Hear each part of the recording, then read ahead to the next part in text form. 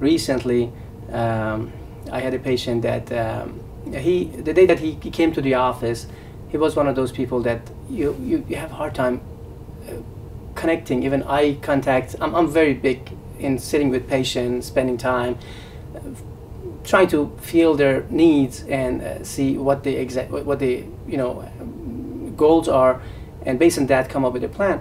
But that patient was one of those patients was not looking at you, was not making that connection. I felt a little bit uncomfortable, but at the end of the day we were a little bit better. So he liked the surgery, so he chose me as a surgeon. We proceeded with surgery. The day of surgery was the same experience, so we were trying to cheer him up, but he was not changing his attitude. I've seen him 10 months after surgery, and he came back to my office. He was a different person, not just because of the hair. He was class 6. Now he has full head of hair. He had a big surgery, one session, took care of everything.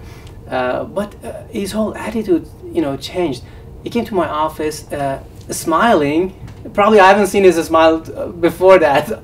We had multiple sessions before that. So he came in smiling, talking about his experience with wife, mother, children. He's saying everything to me, and said, I was like, what happened to my patient?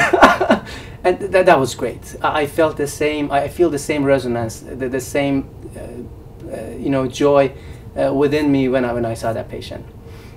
Another story was a patient brought by a friend of his who had a hair transplant with me. The friend was happy, obviously. He brought a friend. Before bringing the friend, said, hey doc, he's emotionally, he's very sensitive. He's like, almost 30. He hasn't been able to have a, good relationship with opposite sex. I said, that's okay. I know, many people are like that. It's not unique. So I talked to him and everything. He came back again. This is like 5 months after surgery that he came back for follow-up. Not even 10 months. He almost gave me a hug.